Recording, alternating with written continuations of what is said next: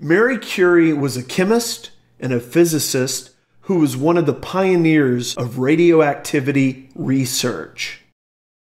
Her achievements included the development of the theory of radioactivity.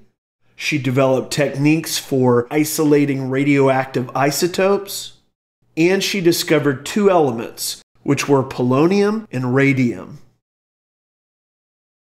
Radiochemistry is the branch of chemistry concerned with radioactive substances. If a substance is radioactive, it just means that it has an unstable nucleus. Because its nucleus is unstable, the radioactive element undergoes a process called radioactive decay. Radioactivity has both positive and negative connotations. Some positive uses for radioactive isotopes include serving